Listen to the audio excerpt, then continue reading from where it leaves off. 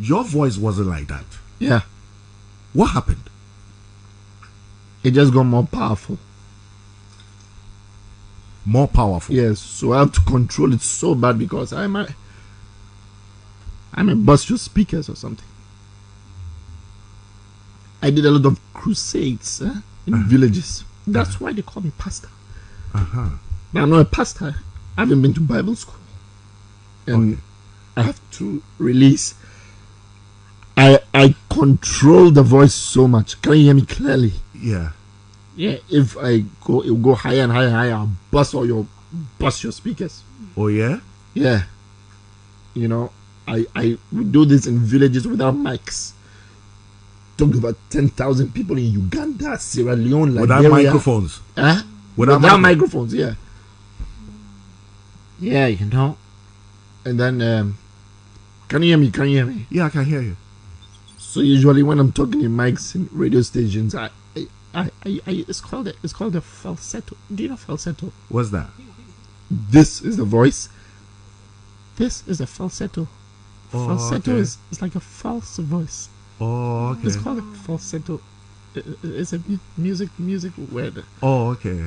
I'm not a musician though. Please, I hope you are enjoying the content, and please, if today is your first time here, kindly hit on the subscribe button, like the video, and drop me some comments as you watch this video. My name is Mr. Showbiz. Let's continue to enjoy the content. Yeah, so I usually use a falsetto just to calm it down instead of go JJ Rowling style. Yvonne Nelson. Oh, okay. And voice as you see, do you think say you're riding at the amount? You know, when you are close to God, you know, that's why I tell people, you know, when you are close to God and things happen. Listen, all the pastors out there, will you please stop telling the congregation your troubles are over? Hey. And that is when you hear the church scream the loudest. What is wrong with you? Yeah. You see, when you are very close to God, anything you're going through, you just remind yourself who is with you in that situation. Okay? The devil has no power over us. The devil only has power over you if you open up and let him. That is it. That's it. He doesn't have any power to do nothing to you. You're prayerful. You have a prayer life. You have a fasting life. You have a relationship with God. You don't have a problem. You don't have a problem. All right? Pastors, again, out there, stop telling the congregation your troubles are over. Jesus said, in this world you shall have troubles, but be of good cheer. I have what? Overcome the world. God Almighty said, I will be with you in trouble. I will deliver you and honor you. With long life will I satisfy you and show you my salvation. The only time you don't have trouble is when you are dead. The only time troubles stop is when you die. So it means we were born with it. And it depends on how you want to call it and how they make us see it. You see, the obstacle, if you have a pen and paper, write this down. The obstacle is the way. What you call the trouble is the way. That is the way. And don't see it as trouble. It's part of the plan. It's part of the process. It's part of the building up. It's part of sculpture. Young for trouble. More say Charlie. Oh, Charlie.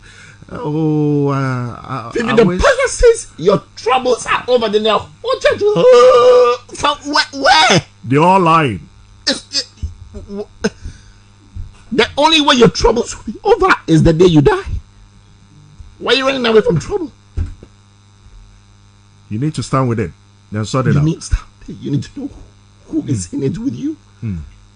Wake up every morning and at the front part of your brain, remember, know who is with you. God is with me. God is with me. God is with me. At the front side of your head, always put God first. In your head, in your mind, in your mind, in your mind. Know who is with you. You are not in this alone. You're not waking up alone. You're walking with God. You're with Him. You're with Him. You're with Him.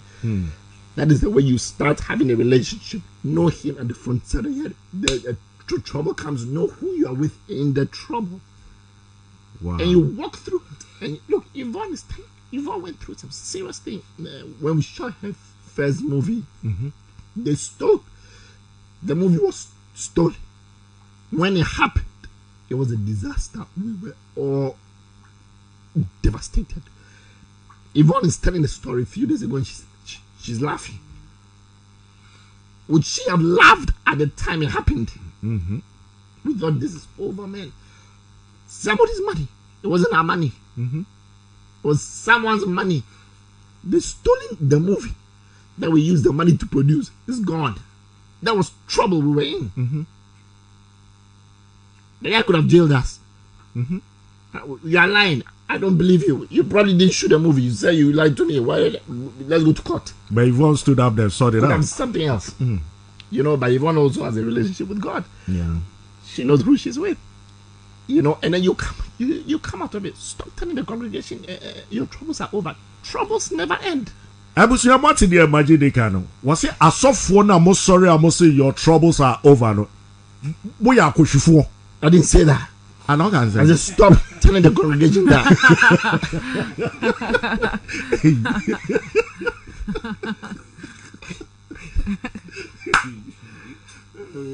You. Oh no, they are misleading. They are misleading the church.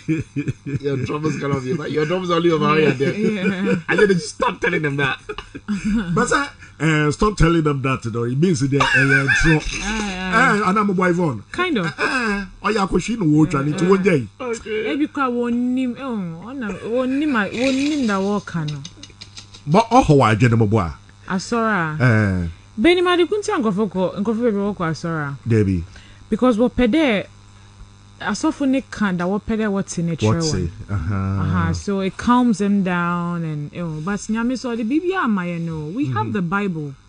But we don't read it. But we go and sit in church and want a pastor to read it to us. Yeah, in sometimes you bon pay or they bon pay na nyame tum Holy Spirit no tum tretre word na si cheyen. Because you're not dumb. I'm not dumb. You reader. The same way a pastor no onya in church no. Also ebe too much them. So that be Majid Michel. He be one of the big actors in Ghana here. We get one for one industry inside. He has been featured in many movies and now he's a pastor and you hear him out. I was shocked when I heard his voice for the first time on UTV when he was speaking and I was like, Majid Michel, this guy with movies, girls what they love him then things and look at how he speak right now. What happened to his voice? So this is from him how he lost his voice. He preaches to people, a whole lot of congregation without using the microphone, and this is surely going to have effect on his voice. But thank God say he's able to control it. Whilst you're watching, you notice he said he has two voices. He has a subset of on the main voice. You get me? So if he choose the one to use when speaking, and I think this is a plus. You get me? This is a plus. But Charlie, just be the God's work way man. They do that, but why it result that and. If they do God's work too, actually, blessings all you will get. Be so easy. My name is Mr. Showbiz. Kindly drop your suggestions in the comment section. Like the video. I go drop you more entertainment content here, and I'm out.